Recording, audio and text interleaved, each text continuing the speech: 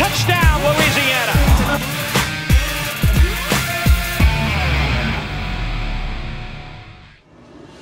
The Ragin Cajuns are bowl eligible and will play for a spot in the Sun Belt Conference Championship game. We'll have Coach Napier's thoughts in the sit-down. We hit the links as you get to know freshman star golfer Charlie Flynn. And from Senior Day festivities to the winning locker room, one final look at the culture. But first, here's Dan McDonald and Gerald Broussard with a recap of Louisiana's big win over South Alabama. Louisiana's Ragin Cajuns will advance to a game that will determine the West Division Championship. They defeat South Alabama by a score of 48-38. I'm Dan McDonald along with my partner Gerald Broussard. And Gerald, the Cajuns knew going in if they wanted to continue their season and have a chance at a conference championship, title game, and a bowl game, they had to win tonight, and they were able to do it thanks to their offense once again. Yeah, it really did, Dan. And we talked in the open about the attitude of South Alabama coming in, you know, with nothing to play for and all that. The Cajuns get the first drive and get the ball to start the game, get the field goal. South Al's first play, they throw an interception. Cajuns go in and score, but South Al comes back with the next 10. So, you know, the Cajuns had to continue to fight. Even when they had a separation in there, you never felt comfortable because of South Al. This game was tied at 10, and it was tied at 24 as the Jaguars ignored their record coming in, that 2-8 record. They fought back twice to tie this one up, but then Louisiana was able to put up 17 in a row during that third quarter blitz, and that really, thanks to a couple of Jaguar turnovers, and that was kind of uncharacteristic because we didn't have anything after that first play. But after that, the Cajun offense, I think they pretty much took over, and you could see the fourth quarter that they were able to just move the football and run the clock out. Well, and let's go back and talk about some of the first one. There's a difference between a turnover and a takeaway. The first one, Trevante Booker strips the Jaguar running back, and then Zion Hill falls on the ball. Cajuns don't do anything with it, though. Throw an interception, but then they get a turnover. Jaguars mess something up. Cajuns are able to go in and score. And the next two times the Jaguars had the football, the Cajuns forced a punt, which they had not forced all night long. And so the Cajun defense had their struggles, but when it was time to separate, they were able to find a way to get it done. For most of the game, Cajun defense had a lot of trouble getting South Alabama off the field. The final play count was 85-52. Unbelievable numbers. South Alabama ran 85 offensive plays to only 52 for the Cajuns, but I guess the good news for Louisiana, 52 plays, 48 points, and I guess that's saying something. Yeah, that's crazy. I mean, that really is crazy. Just think if the Cajuns would have got their normal snaps. You know, if you get 70, 80 plays, well, you're not going to score 65. I don't think, you know, but maybe you do. But you know, some of the times, you know, there were some opportunities in there for the Cajun offense, and the Cajuns just were explosive with what they were able to do against the Jaguar defense. But when they needed to burn the clock at the end of the game, they were able to do that. Good thing they did, because the Jags came back and scored again at one point. You know, it's just unbelievable. Early in the game, it was Jamarcus Bradley who was providing a lot of those big plays. He ended up with 3 touchdown catches, tied the school record for touchdown catches in the game, and actually only 4 guys in the country this year have more catches than that. 4 guys have 4 touchdown catches. Bradley Cajuns didn't have to go to him in the air the second half because they got the running game going. Elijah Mitchell put it in the end zone 3 times. Cajuns were able to wind up, even after a slow start, they wound up with 210 rushing yards. Well, and how crazy is that? Now, you have a player get 3 touchdown receptions in one game, and in the same game you have another player that gives 3 rushing touchdowns in the game, and he wasn't a starter. I mean, you know, the depth of the running back position is something that the Cajuns have, and that it's amazing as to the way Coach Napier and his staff has been able to utilize that depth. Andre Nunez, 12 out of 18 throwing for 153 yards, a couple of touchdowns. Levi Lewis also with a touchdown pass. And what it means for Louisiana is that the Cajuns now 6-5 overall. They're 4-3 in conference play, and they will head to Monroe to take on ULM in a game that, one way or another, that will decide the West Division. Yeah, and it's, naming rights. It's the UL game and that kind of stuff, and playing. Cajuns win the game, you get to go play in the conference championship. If the Warhawks win the game, you get to go to a bowl game. A lot riding on it. These staffs know each other. Coach Sale is from Monroe, coached at ULM. Coach Leger coached at ULM, and other coaches on the staff. It's amazing just the nature of the rivalry. 4 straight wins now here at home for this Louisiana team, and 4 straight solid offensive performances. But now they've got to go on the road, and they've got to go to a place that they won the last time they were in Monroe, but it's a place that sometimes they haven't had a lot of success. And with so much riding on it, it's going to be a lot of fun up in Monroe because not only is it for state bragging rights, it means something as far as the Sun Belt Conference this year. My last game as a coach was in Monroe, and we won the game on a blocked extra point. And I don't care how you win. Just come home, Cajuns, with a win, and then we get to play in the conference championship game, a 13th game, and for a bowl game, a 14th game. Never happened in Cajun history.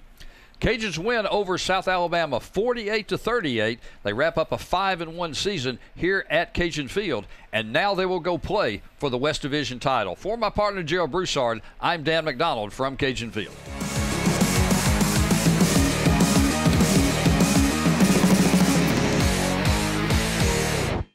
Sonic's Fritos Chili Cheese Faves, a Fritos Chili Pie, Juicy Junior Burger, or Junior Wrap.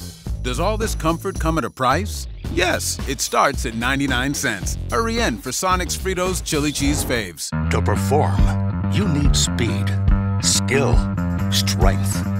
With every muscle, every move, you push your body to reach its full potential. But sometimes you just can't push through the pain. That's when you know it's time to address it. So when injury puts you on the sidelines, trust us to get you back in the game. Lourdes Sports Care, the team behind your team. Crunchy Fritos, warm, melty cheese, all together for 99 cents. It's like a warm chili cheese Fritos family reunion. Yeah, I feel warm just thinking about it. That's the chili. I feel it too. Hurry in for Sonic's Fritos Chili Cheese Faves starting at 99 cents. And try order ahead to get happy hour anytime.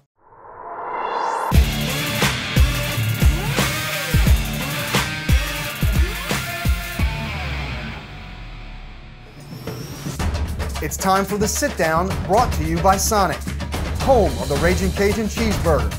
This is how we Sonic. The Louisiana Ragin Cajuns are bowl eligible for the 6th time in 8 years. Welcome back to Inside Louisiana Football. Time once again for the Sit Down with head coach Billy Napier. And coach, those 2 words, bowl eligible. Got to feel pretty good to know that in your first year. Yeah, really happy for the seniors. Certainly for that to happen on senior day was a big deal. And really a good, solid team win.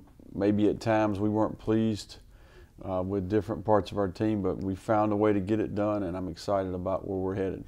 You always want to get off to a fast start. That's a given. And this weekend you did that. Field goal on the first drive. Wallace gets an interception on South Alabama's first play of the game, and you follow that up with a 17-yard touchdown to Jamarcus Bradley. He had a fantastic run after the catch to make it 10-0. Yeah, great execution on the screen. Rico Robinson did a really good job getting out on the safety. Really good job by Cole Prudhomme covering up the corner. And just a great run after the catch, good accurate throw by Andre, and good way to go on top 10-0 early. South Alabama does come back to tie the game at 10. They had some phenomenal drives, really. A 15-play drive, an 18-play drive. Those guys, and they went for a lot of 4th down conversions and converted. They were playing aggressive football like they had nothing to lose. Yeah, I mean, I thought all week this is one of the more talented teams that we played. Big, long, physical team, had great team speed, and really played one of their better games. I thought they played with great effort and certainly presented some issues for us on both sides. Levi Lewis comes into the game in the second quarter. 1 play is all it took. He goes up top on basically a 50-50 ball to Jamarcus for his 2nd touchdown of the day.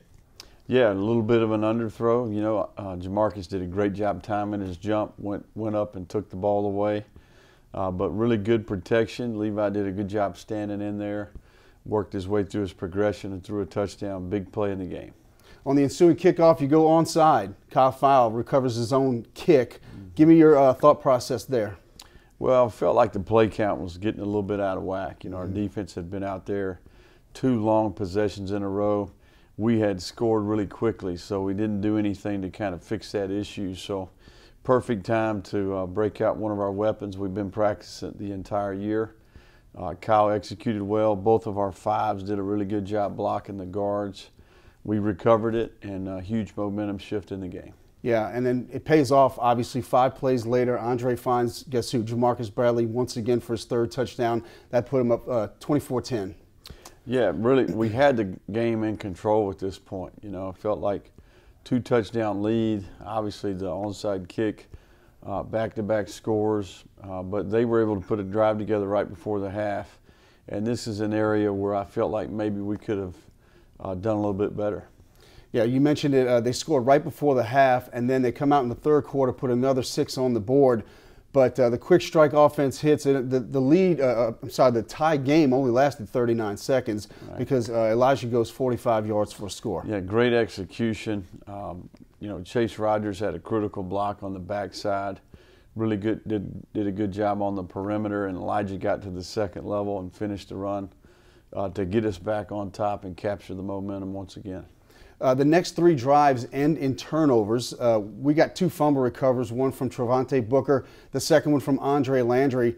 It had to be good to see us getting some takeaways, and then also having a guy like Andre, you know, a young guy, taking part and making a difference. Yeah, 3 takeaways by our defense, which was huge. We only got 10 points out of those 3 takeaways. I thought that was a big part of the game. You know, our defense was coming up with stops, created some takeaways.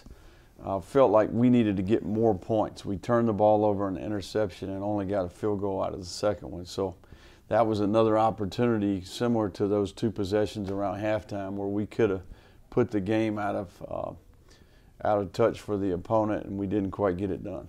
4th quarter, South Alabama does cut the lead to 10 once again, but that Mitchell-Regis combination behind the offensive line got it going and put you back up 17. Yeah, big possession in the game. I think there was about 7 minutes left. We were able to chew up about 5.5 minutes and give it back to them with only about 2 minutes left. So offensive line, the tight ends, they did a great job, and both backs really were effective at that point. Talk a little bit about these amazing statistics. I believe they had the ball for 93 plays or 92 plays. We had it for 53. Time of possession was in their favor, 36-24. But you come out with a 10-point win. Yeah, really efficient on offense. You know, really, I think we punted twice, 1 turnover, and I think in general we did a great job in the kicking game. Lots of hidden yardage throughout that game. Great on the cover units. Really good job not only in kickoff returns but punt returns. So we won both of those phases, and we did enough on defense. We got some critical stops, got some takeaways. And ultimately, we're in position and had the game in hand at the end. So here we go. Ragin Cajuns Warhawks for the Western Division Championship and that spot in the first ever Sun Belt Conference Championship game. Just looking back, when you started the season 1-3, just talk about how this team has evolved and gotten to this position. Well, we've focused on making improvement, eliminating deficiencies, really growing up together just in terms of being a great teammate, learning how to compete, keep our poise, deal with adversity within games. And I think our staff's done a great job. But we've gotten great leadership from the players. And I think we've gotten in position here where we're a contender. Morale is high, and our guys are excited about this opportunity. Just talk about the Warhawks just a little bit. Winners of 4 out of their last 5. The only loss to Arkansas State, but they're coming in playing good football. Yeah, you know, a lot of respect for their team, and certainly similar to us, maybe a few hiccups early, but have really improved as the seasons went, and they're playing good football at this point in time. Let's talk a little bit about Senior Day this past weekend. Just talk about that group as a whole and how they made your life, I guess, a little bit easier in your first year as a head coach. Yeah, special group, you know, and I think we had 26 young men out there before the game. And lots of different stories, lots of different ways of getting here, some for 1 year, some for 6. You know, we have all types of different stories. But, you know, I told those guys thank you in the team meeting Friday and really just asked them to give us a chance in the beginning, and they did that, not only myself but our entire staff. and they've bought in and been great examples to the rest of the team. You know, they're a solid group of people, not just good football players. This is one of our last sit-downs with you for the season, but just out of curiosity, I'm just wondering, going into being the head coach for the first time ever, what's something you may have learned over the course of this year that you didn't know going into this season? Well, I think as you grow as a first-time head coach, you start to realize how critical it is to have great people around you. You know, and I think that's one of the things we've done really well. We've hired well. We've got a great staff, not only the coaches but the support staff, strength and conditioning staff. And you're dependent on those people to take great pride in what they do. And I think we hit a lot of home runs here, and that's one of the reasons we've had success. All right, Coach. Always thanks for the time. Ragin Cajuns and Warhawks at 2:30 this weekend for the Sun Belt Conference Western Division Championship. Coming up next on Inside Louisiana Football, a conversation with golfer Charlie Flynn.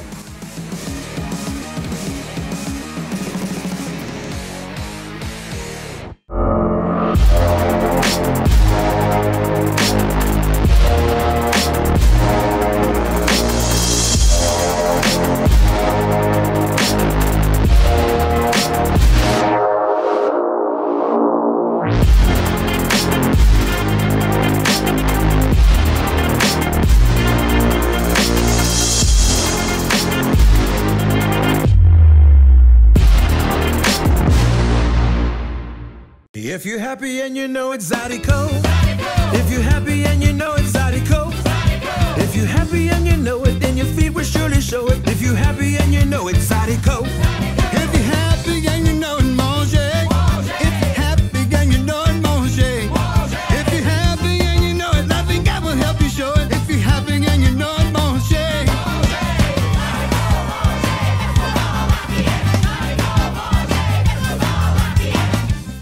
All this for the steakhouse bacon cheeseburger? The smoky black pepper mayo deserve at least the full steakhouse treatment. Very impressed. Someone just walked in. We only have one tablecloth. The Steakhouse Burger and Tots for only $4.99. Get them now and try order ahead to get happy hour anytime.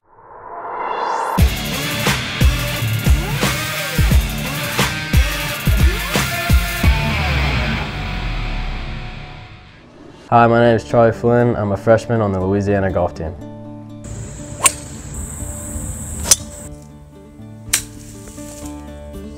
To have a freshman come in and lead the team in scoring average and to come in and be a leader on the golf course, it's a testament for what the future has in store, because his ceiling is high and it's just going to get better and better. I'm extremely lucky getting to play in all those tournaments and building my confidence levels up and growing my game. So just all those tournaments and all those really good competitions I've played in just really helped me come in and make a good transition into college golf. Charlie's fundamentals and his physical ability to play this game from tee to green is, as a young player, stuck out immediately. I've known Coach Slyman for a pretty good time now, probably since I was about 12 or 11. He maybe started looking at me, and I've actually known Coach Derek for about 5 years or so. We put him up for housing one time when he was on the pro tour, and so we got to know each other then. But they're one of the best coaching staffs in college golf, I think, and I think I chose the right decision coming here to work with them. We recruited Charlie for quite some time. We started early on the process, and we shared with Charlie at a young age that we wanted him to be recruited, not only by us, but go out and explore, because at the end of the day, we want you to want to be a Ragin Cajun, and that's the beautiful thing in this relationship. Charlie truly has pride in wearing that logo. It meant a lot to me. It meant a lot to my family, my friends, able to represent Louisiana. I could have gone out of state, but I really wanted to play in Louisiana and just represent my home state.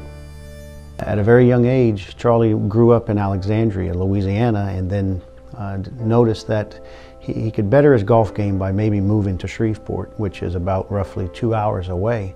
So as a sophomore in high school, Charlie moved on his own to go to Byrd High School, where there was a plethora of some top-notch golfers in the likes of Sam Burns, Philip Barbary, Hayden White, Nathan Jansson, guys from Shreveport that we've seen go on and have some stellar, not only college careers, but one's having a significant professional career on the PGA Tour. Well, the reason we moved in the first place was while I was living in Alexandria, I was really the only junior golfer that would practice almost every day and like stay out there till dark.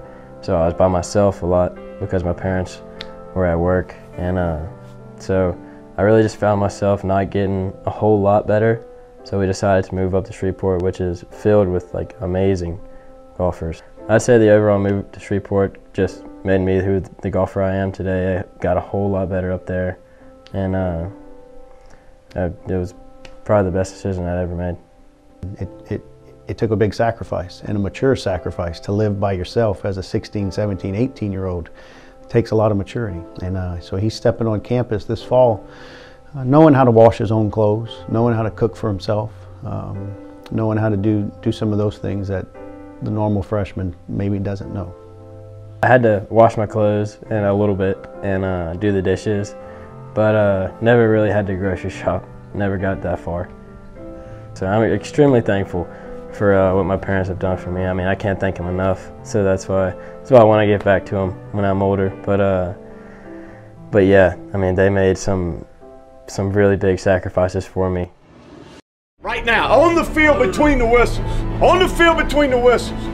Kick the ball off, get a stop, and let's go play. All right, here we go. Together on three. The Steakhouse Bacon Cheeseburger from Sonic. Crispy bacon, melty cheese, black pepper mayo, and grilled onions. No reservations required. The Steakhouse Burger and Tots for only $4.99. Get them now. 10 teams with one goal, but only 2 will have the chance, and only 1 will rise above.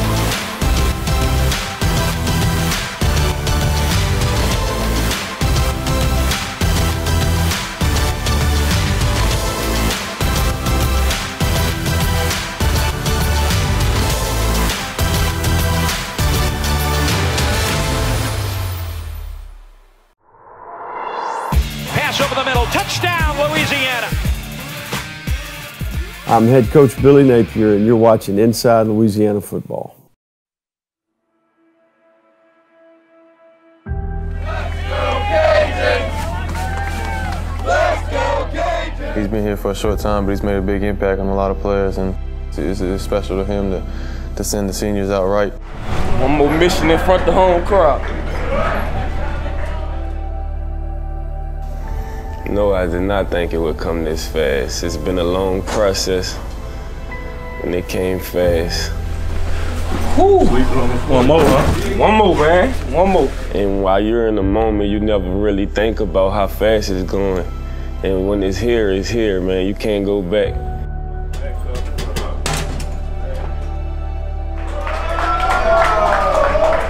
A lot of people take for granted that, to get to play Division I football, and I think, a lot of the reason that it happens for a lot of people is because of the people they have behind them.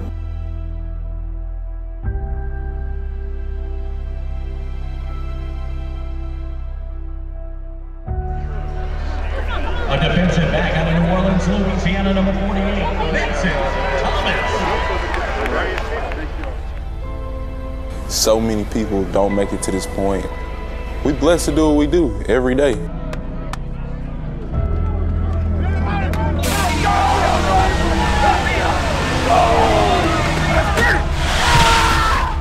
No weapon! No weapon! No weapon! No weapon! Formed against us! Formed against us! Shall prosper! Shall prosper! No weapon! No weapon! No weapon! No weapon! Formed against us! Formed against us! Shall prosper! Shall prosper! Bull Jack's team ready! Ready! Bull Jack's team ready! Ready!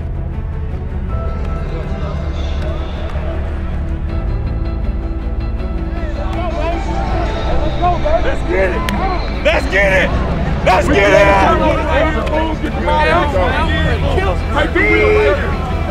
No doubt. And on first down, there is the pass. And intercepted. And it is Deuce Wallace that comes up with the interception. Nunez rolling right, throwing back to the left on a screen. Got his man at the 15, down to the 10, down to the 5. Touchdown, Louisiana. It is Jamarcus Bradley. It's Kale, and here he goes.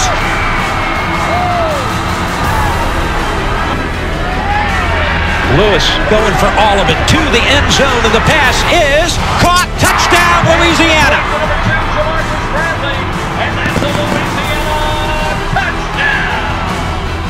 This one's an onside kick try. And he got it.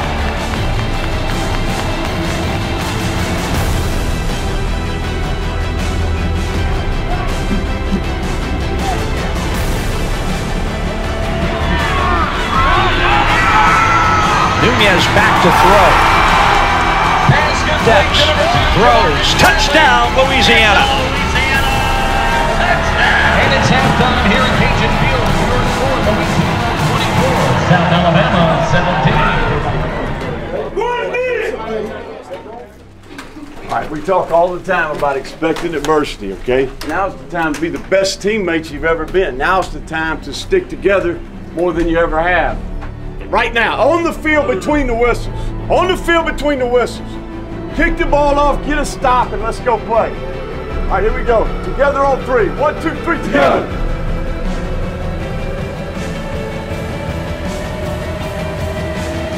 Down, handoff to Mitchell. Mitchell's got a hole to the 30, to the 20. Elijah Mitchell to the house. Touchdown, Louisiana.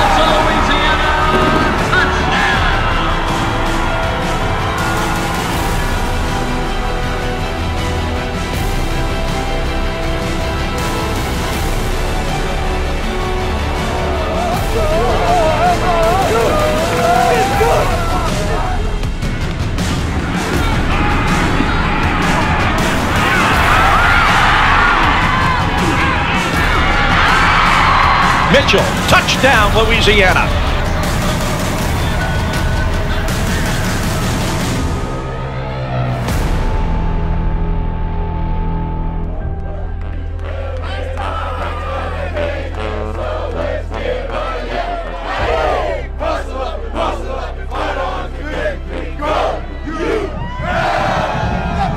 This is Darius Kidd. I want to thank the Cajun Nation for the best 5 years of my life.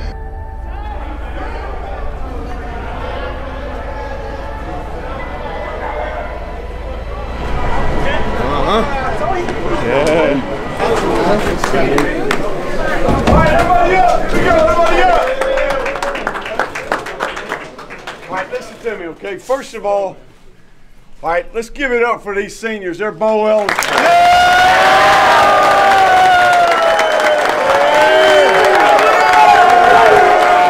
The message the entire time is to continue to get better, eliminate the deficiencies, and number one, stick together. Okay, that's what I'm most proud of. There's plenty of times out there where you could have lost your poise, you could have started pointing fingers, start blaming other people, and you didn't do that. You stuck together, and that's why you won the game, man, okay? We said in the very beginning it was not going to be about ability. We got ability in this room, okay? It was going to be about making improvements, sticking together, and getting in position, right, to where you're in contention, you got an opportunity to play for it. Guess what, man? Congratulations. Yes, sir. Congratulations. You checked the second box, and we're going to Monroe next week to play for the Western Division Championship. Together on three. 1, 2, 3, together. I said it again. How you spell win? How you spell it? Feeling real good, man. Seeing class, trying to go out the right way. Feel good for the young boys too, to let them know what being bowl eligible feel like. This started a new tradition for them, and we leaving a legacy. Big, it feel good to win, man. We some winners, we worked our butt off, but hey, it feel good. Clap.